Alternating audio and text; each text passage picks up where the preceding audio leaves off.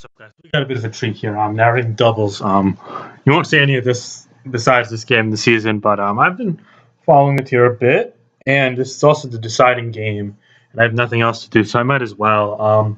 So for fespy, we have a bit of a standard team with Chansey. I feel like I see Chansey more with Manectric than Coco, but if only because of the Intimidate synergy, but I think this probably works as well. Coco Kukurum has nice synergy, and this team flows pretty well. Anyway, we have standard double Intimidate, actually, with Incineroar and Landorus T. Landorus T could also be potentially the Stealth Rocker.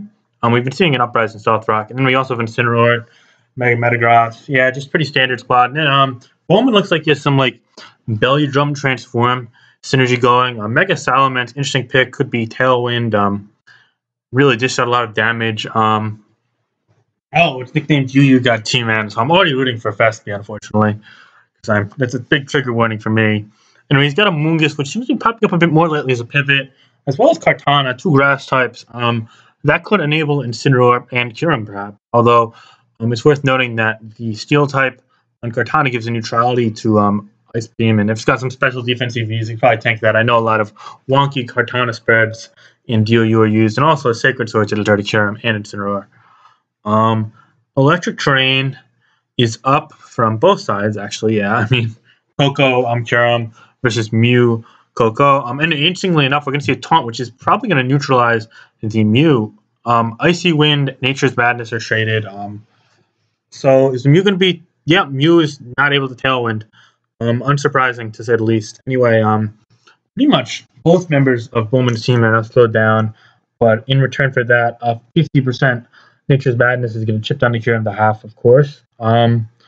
Interesting to see what will come next. If I had to imagine, the Cocos are probably both to be attacking. We could perhaps see a Scout of some sorts from the Kyurem trying to stay alive, and I think the Mew could have a U-turn, Volt Switch kind of move, or it could just pivot out to something. Although not much is really safe here. Hard to say. I was going to initially say maybe a Mungus, but I'm not really sure if that's the best position considering Kyurem is staring it down, and there are a number of options that the Coco could go for that could lead into a less than ideal situation. So it's a good start for fespy.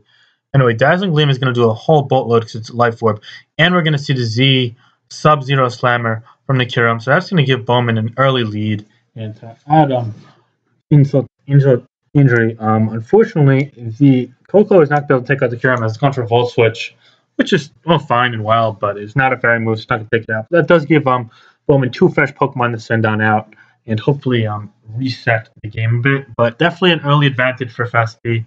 While his Kyurem is significantly weakened, Bowman is down a Mew, which could very well have been a pivotal piece to setting up a winning position for the Bowman side. And on top of that, the Coco is now weakened and forced out. Anyway, Salamence is going to come on in here, which more likely than not could threaten to kill the Kyurem. I'm not sure about the Coco, however. Could we see the Coco in the other slot? I'm not entirely sure, quite frankly, as the Dazzling Gleam is going to do a fuck ton to that, and also a fuck ton of Immense. Anyway, this is a pretty important turn. Bowman has to get this correct if he wants to maneuver himself into a winning position.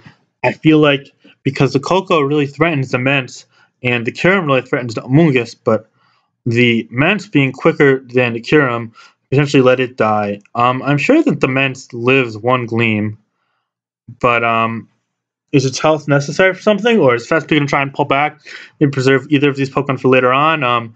Definitely something to consider here. If I had to imagine, though, there's no way that the Kyurem can now one-shot the Amoonguss, so that may very well be a spot that... both are going to switch, interestingly enough. We're going to see a Hyper Voice. It's going to do a mere 12% to the Chansey, and a bit more, 29% to Incineroar, both neutral hits, and then a Sludge Bomb from the Chansey. That was kind of a cover-all move from the Bowman side. That's smart. You risk taking significant damage from a Dazzling Gleam, but overall it kind of forced out the Kyurem for sure, so that gets him a bit more leverage. However, not sure how much he could do against these two, especially with Incineroar getting a free fake out here. And Chansey could go for a number of things. I imagine it could heal up. It could potentially be Rocks even. Could Psywave, etc. So let's wait and see. I think the Bowman might take this opportunity to switch out his own Amoonguss, but I'm not quite sure. Bowman's timer's down to 180. Oh, he's going to go for Protect instead. And just another Hyper Voice to chip Incineroar. Fair enough. Protect turned out to be a good play, as the only offensive move that the fespy side went for was a knockoff into the Amoonguss. So that being out of the picture for that turn is a bit more beneficial for Bowman than it could have otherwise been. Anyway, looking at this position now, I don't really know what Menta's 4 moves are, honestly. Shit, man.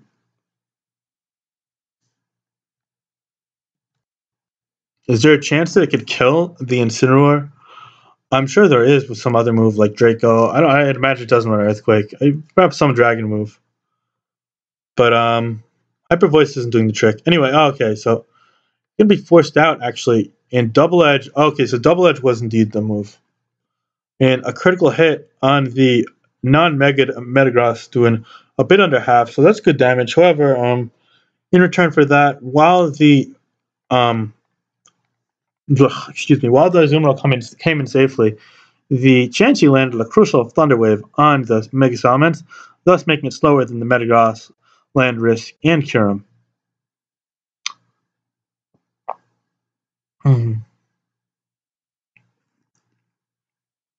Anyway, so that neutralizing the Ments, in conjunction with the more threatening than most Metagross coming in, really could put Bowman in a bit of a negative position, I would say.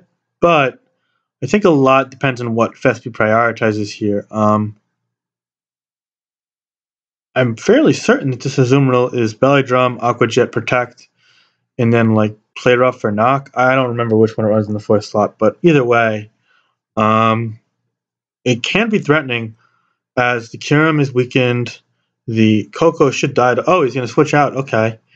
Interestingly enough. Oh, and it's going to die to Ice Punch. So yeah, that puts well, at least the Kartana came in and attacks. But yeah, this looks really challenging for the Bowman side. Yeah, I'm not sure what he's going to do here, but the Kartana is in, and that is on the threatening side. So hey, that could be something. Sorry. Okay. So Coco's in. Coco threatens Gross. Chansey's threatened by Kartana. So maybe there's a chance here. Whoa. Pardon me. Anyway, Chansey being dual status is kind of interesting. That means that the rocks are definitely on Lando, but I don't even think you need the rocks. Also worth noting about Lander is that Earthquake is insanely free, or Earth Power rather. Insert ground move is relatively free with the Ments down. And, well, Mungus not being in at this point.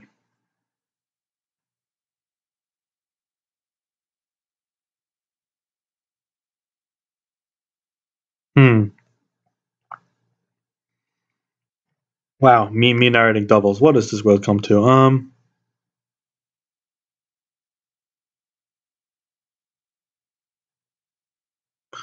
Anyway.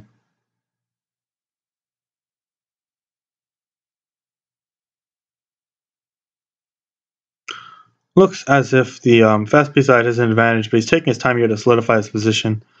Fair enough. I imagine that we're going to probably see more of a cautionary turn here from him, and probably more of an aggressive attempt at making progress and getting back into this from Bowman, but we'll have to wait and see as to what exactly either of those plans entail. Fespy is definitely on the back foot on this exact position, but he's up 2 Pokemon and then some, so he can definitely afford to do that, I would say.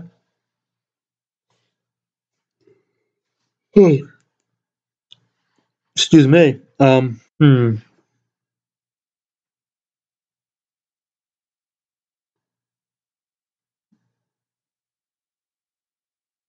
Bowman's timer is done to 120 as of before this turn. Now Fespy's went from 240 to 120. Okay, interesting.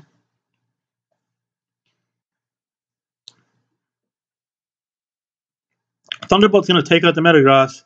Substitute from Kartana on a Thunder Wave, and it failed. Okay, really good turn for Bowman there.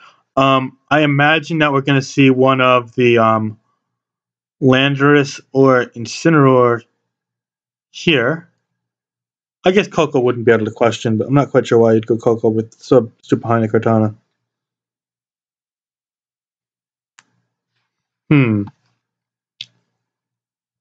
Wow, that Cortana is insanely dangerous behind a substitute, looking at it. Actually, that is really a magnificent turn for Bowman there. Coco actually is going to come out, which actually Dazzling Gleam is a fine play, as not only does it kill the Coco, but it also breaks the substitute of the Cortana. The issue is that the Z move from Cortana would be able to take it out with ease if it is Gloom Doom, which I believe more often than not they are in doubles. And with it then being taken out, if the Tapu Koko on Bowman's side is somehow preserved, say by going to something like the Amoonguss, then it not only would be the fastest Pokemon, but it also could abuse a number of things. Depending on the full moveset, it could kill off a number of things. Yeah, okay, so we're going to see the Amoonguss there. Not surprising. And oh, okay, so even better. Not going to go for the kill, but he's going to now position himself even better.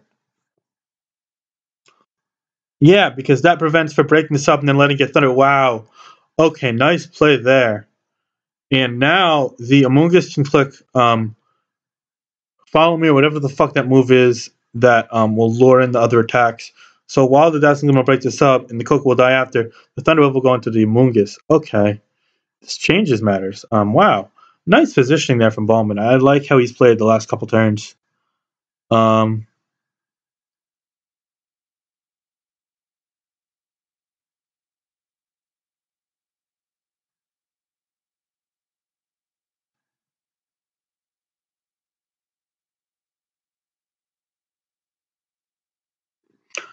Alright, so we're gonna see the Dazzling Gleam. No, oh, so he's gonna Sacred Sword it. Okay, so he's gonna kill the Chansey, then he's gonna Sludge Bomb the Coco, right? Wow, okay, even better. So he gets the double kill there, putting himself in a 4-3 position, which is likely a positive position at this point, which, wow, okay, he saw through that even better than I did. I thought that killing the Coco with the Katana was better, but no, no, no. That actually is much better. Well done. And now the Kierman and Incineroar are gonna come out. So now it's a bit of a fake out mind game in a sense. I reckon that the Kierman is probably gonna pick something off though. Um,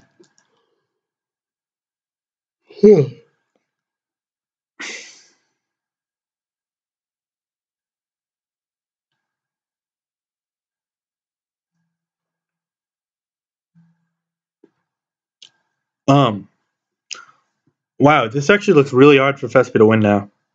Shit, that was a really nice sequence from Bowman. Um,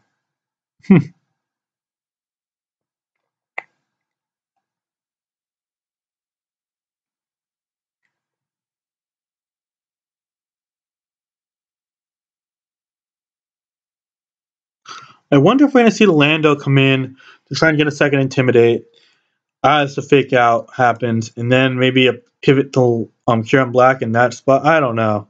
It would require a series of precisely maneuvered switches that would all work out sufficiently in order to neutralize this situation, I would say.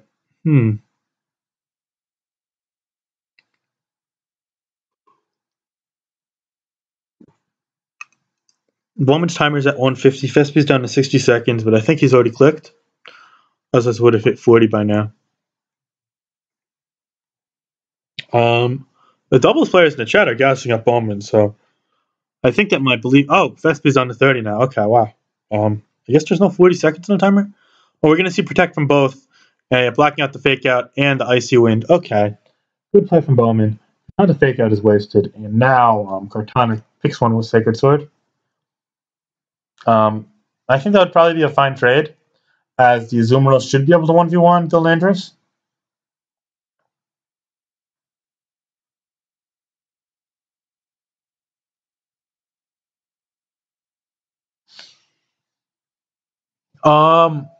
I kind of wonder what the Amoonguss slot's going to do here.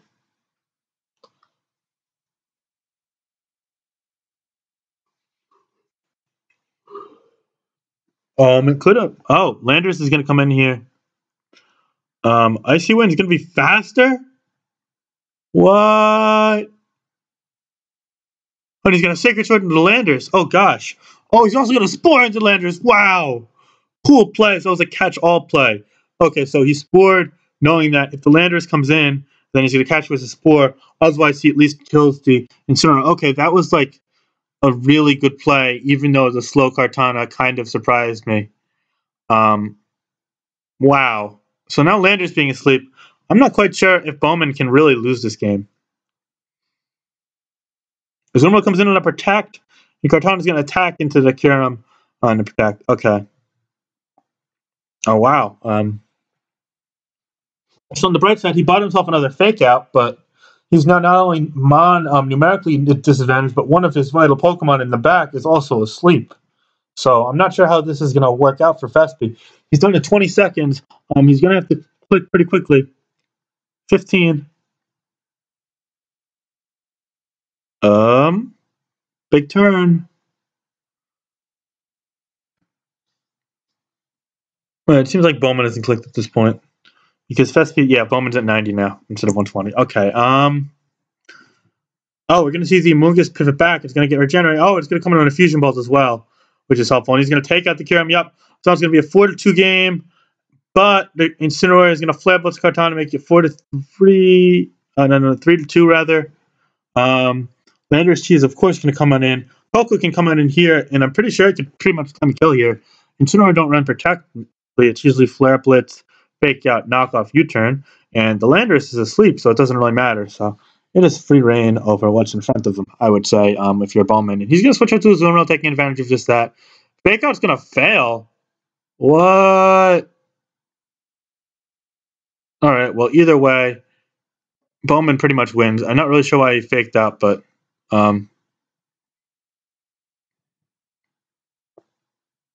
Aqua Jet combined with Nature's Madness, giving it Aya Papa Berry, and then